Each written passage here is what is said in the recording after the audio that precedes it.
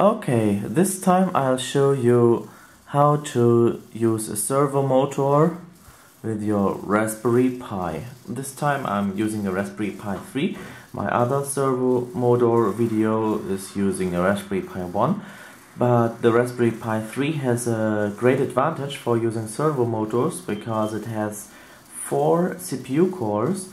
So we can separate the servo control to one CPU core, so it is really real-time capable. At first we have here the Raspberry Pi. Then I have this this pin bar, which is connected to this soldered circuit, which basically uses a transistor to control the control lane of the servo motor. You have a servo motor has 3 lanes. The brown one is the ground, the red one is the power wire, and the yellow one is the control. I'm using this sophisticated method, but you can also just connect this brown thing to the ground, the yellow thing to your GPIO 3.3 volt, and this red one to your 5 volt power supply. But this circuit is also capable of steering motors that have like 12 volt or more. So let's take a look into the software.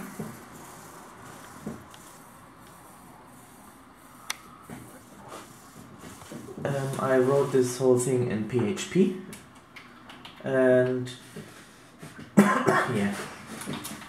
At first I have to set up the GPIO pins. I added this setup script and I'm writing 11 to the GPIO export and out to the GPIO 11 direction. Next part is I chose PHP to implement the servo control. Python is quite unsuitable because it does not have this nanosecond wait function, and this means I cannot do this fine-grained control of the clock. So I chose to use PHP, but you can also use C or Pascal or any language that supports a microsleep, a nanosleep function.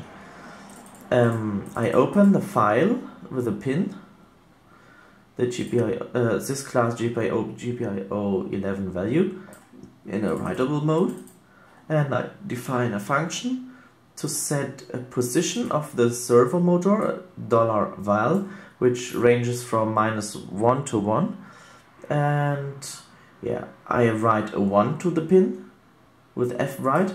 Then I do a nanosleep with 1.5 milliseconds plus value times half a millisecond. And this means that 1.5 milliseconds means the middle position of the servo motor.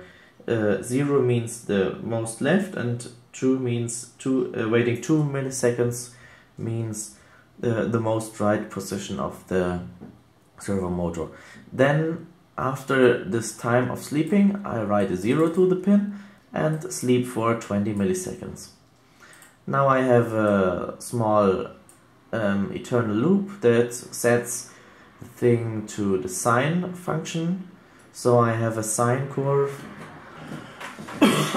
which means when I run this, I get this kind of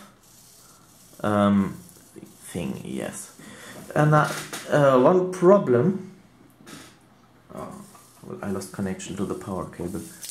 One problem that you see here is when I have heavy CPU load, like switching the tabs,